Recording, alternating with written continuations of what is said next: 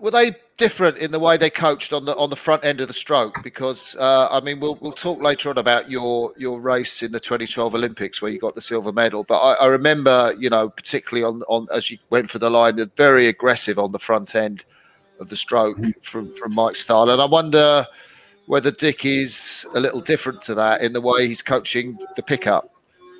Well, I think both of them, like, the way you row has to do with the way you respond to the training. And so for Mike, like, the story he'd always tell us is because all of the Canadian rowers had a lot of layback, right? And there was like a debate kind of going on at the time that, like, laying back has the boat moving up and down through the water and it's not as efficient, and like it's most important to focus on the catch. But Mike's argument always was that he was just, you know, setting the rate and basically saying, like, you have three things here. You have the rate, the length, and the power. If you're at max power, then you have to increase the length. So hold your finishes longer than your competitors and you'll beat them. And so that's kind of what was happening on Elk Lake at the time, was like people were just holding the finish to move the boat faster at lower rates. And then, but like when it came up in rate, I always felt like the finishes were fine and normal, you know, once we were at race pace. But we still had this like effect of making sure that we were holding on to the finishes and kind of moving the boat through the back end. And then we had a lot of calls for just like driving angle with Spracklen and swinging over and kind of feeling, you know, when you swing over that nice rhythm there, if you really get everyone moving from the hips at the same time, the boat kind of like scoots out from under you and it feels like free and nice. And then like everything at the catch was just about being linear, holding the angle, being loose in the shoulders, loose in the fingers. And it's like, it's obviously, it can be really different, but at the same time, like there's not that many differences. And then I think with Dick, it's like we're rowing so far and so long that like you end up just becoming really efficient. And like, that's what I see when I look at the Kiwi pair too, is those guys are masters of efficiency, right? Like by the end of their careers, you could tell that they would just start a race and go on their speed, and that they didn't even need to try and blast off the start or anything because they just knew they were more efficient than anyone else. And I think that they got that from rowing the kind of volume that Dick set out for them.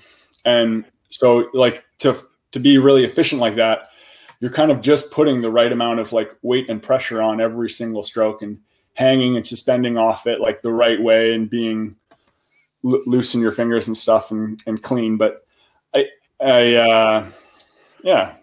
Does that make sense for like the technical differences? Yeah. And then at the end of that race in London, like the way I remember it was like Brian was calling bows down, and we just had this call in the 8 where, you know, the guy in 7 seat thought of lifting the pressure off the guy in 8, the guy in 6 thought of lifting the pressure off the guy in 7, and just to build the rate, like just catching a fraction before them, just to try to make the 8 feel light and be quick and be able to go up in rate and up in speed.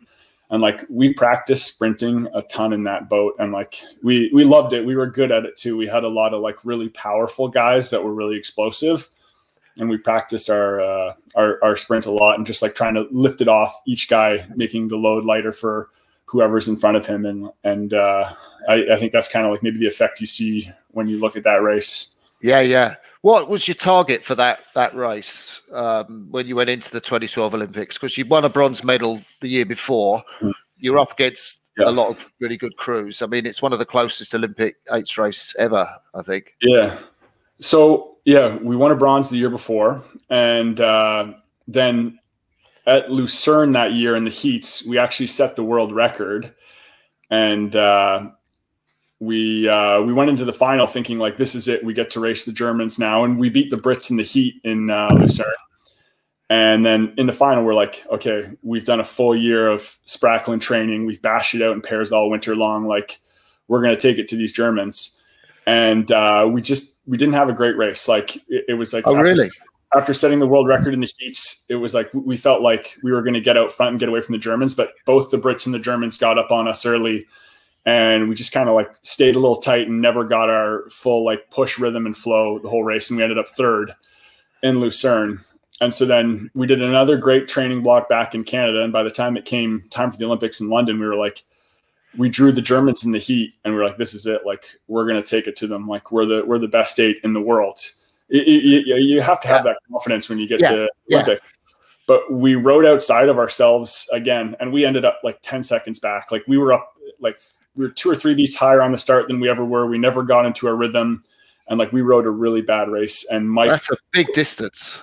Yeah, oh yeah, in an 8, that's miles. And so Mike chewed us out after, and like basically told us we rode like school kids, and like we just went out for 2 days and like worked on hitting 37 strokes a minute, taking the kind of strokes that we took all winter long.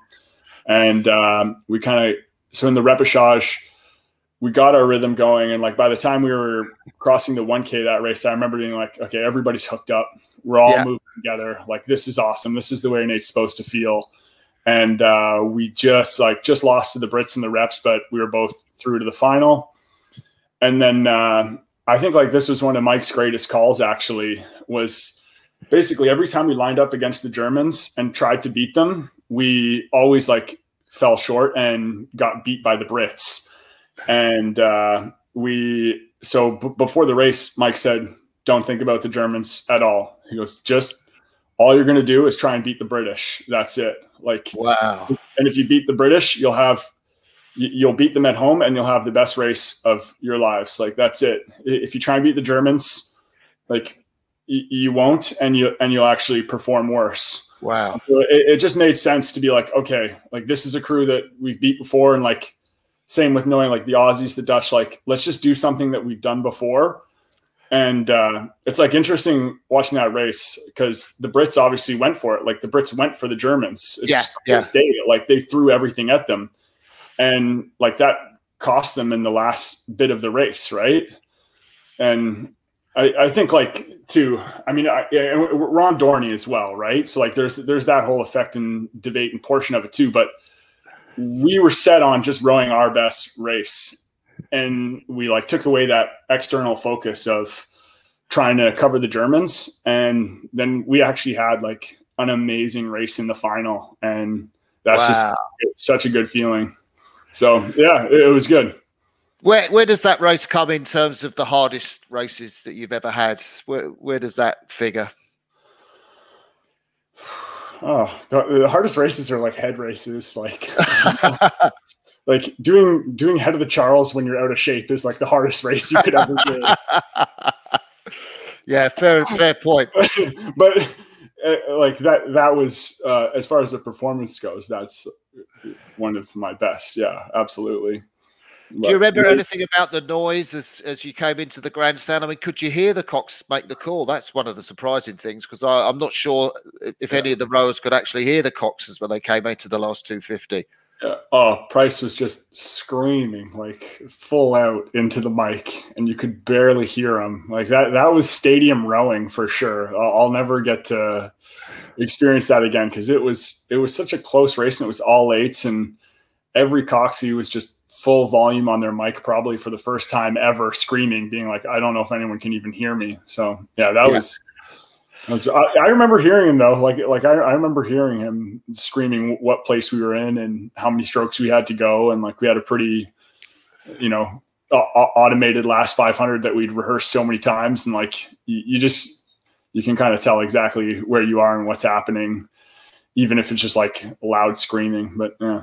Yeah, we've got a question from Cam Kilty, who's watching, and he's asked, I guess you rode with Jeremiah Brown. I'm not familiar with the name.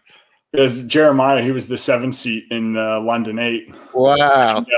And he wrote a book, The 4-Year Olympian. So he was a Canadian university football player.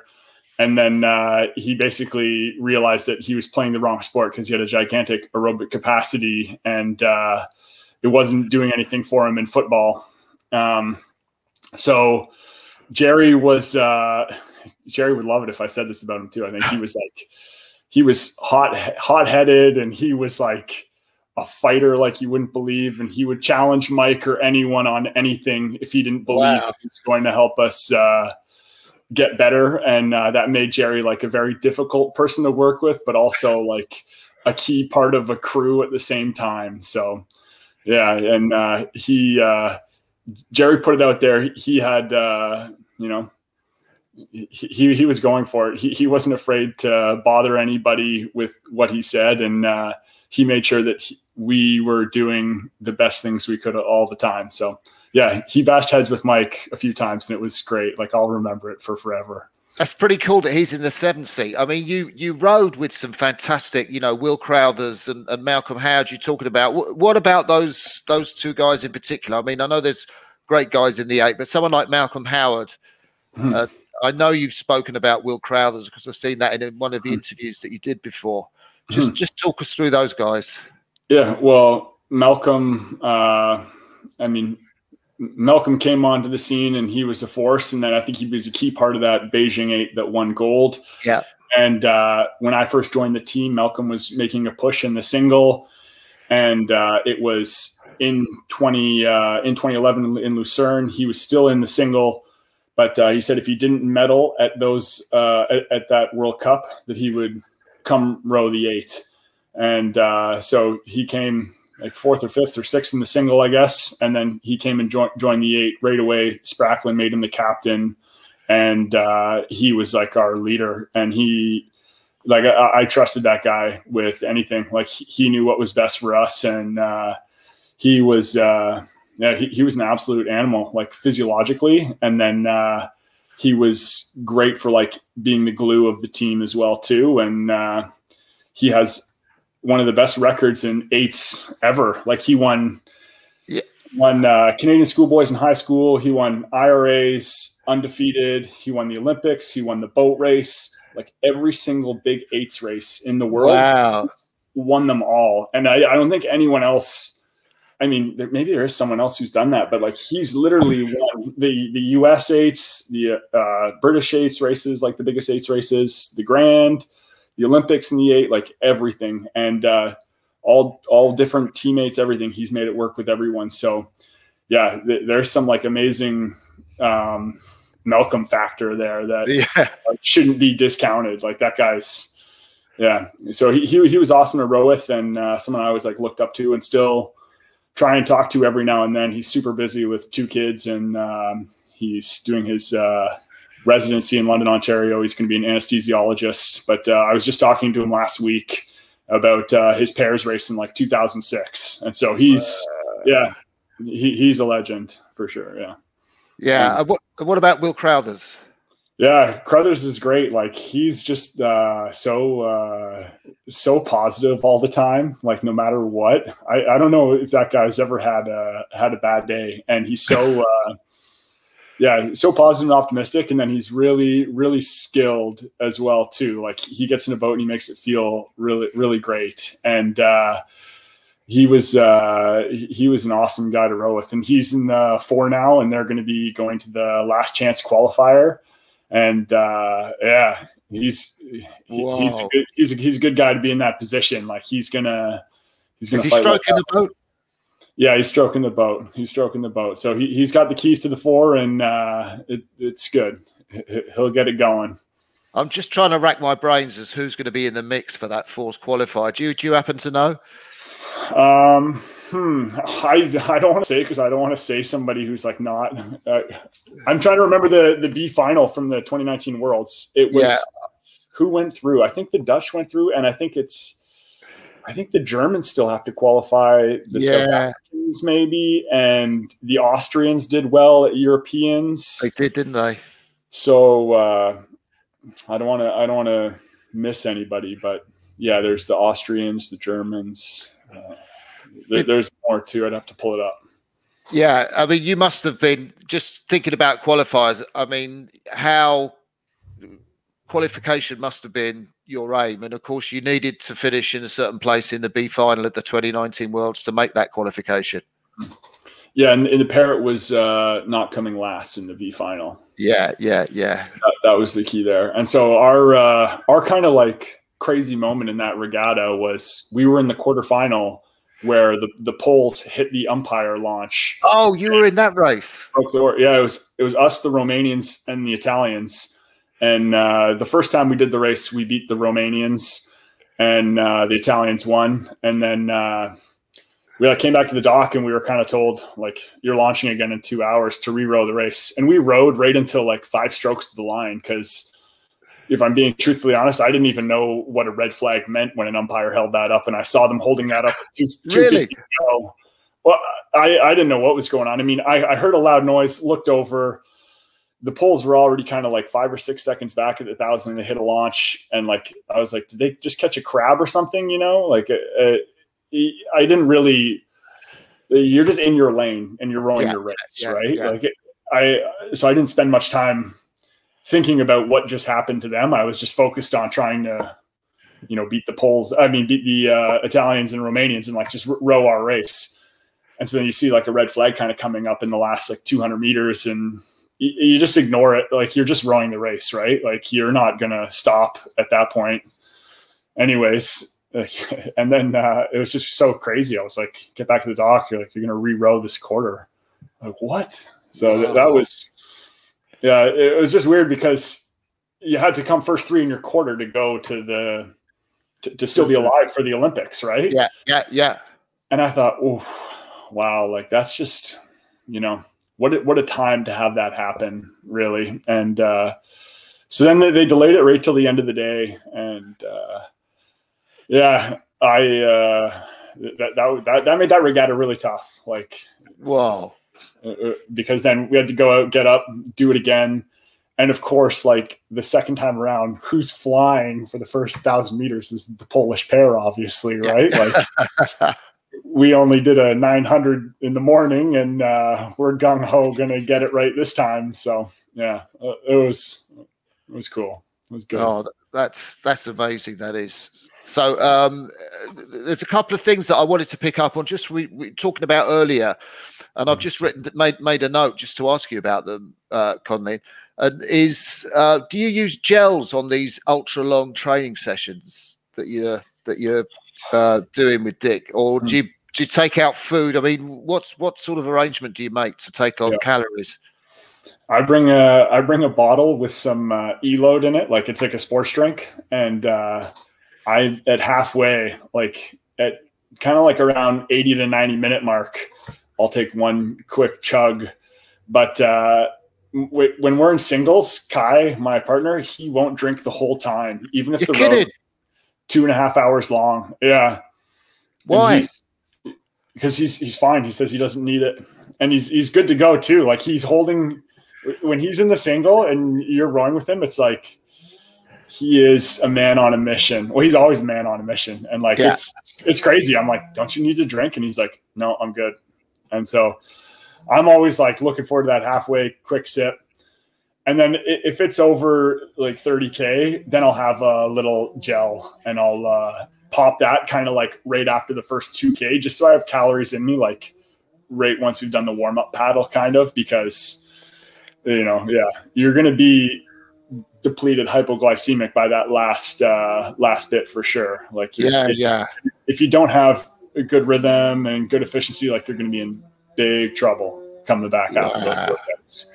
And what about pulse watches? And how often do you use them, and how do you use them? I used to use them a lot, but I don't use them anymore at all. Oh, really? Not on the erg or in the boat. No. Why? I didn't find that the feedback was ever valuable to me while I was rowing. Like, if my heart rate was really high, but the boat was going well, I wouldn't, slow down my effort if like this is what the boat needs right now, it's going well. And if my heart rate was really low and the speed was good and the boat was going well, I wasn't going to like hold my breath or suddenly go harder for no reason, like you just got to get in the flow with the boat and take the right technical strokes and think about the strokes you're going to take in the race, really. Right. And when it comes down to it and you're in a race, you're not going to make any adjustments because of your heart rate. And like, it's all just, there's so much variability to it as well too, with like temperature and fatigue levels, I found. So like, just as soon as, if it's 5 or 10 degrees warmer, like your heart rate's just going to be a few beats higher, I've noticed. And I think lactate's like a better way to go. And like, I've done tons of lactate stuff on the erg over the years. Oh, really? So I have a really good idea, like exactly what my zone is on the erg. What is your zone then? I try to just go like pretty much it's 142.7 at 18 or better is like split.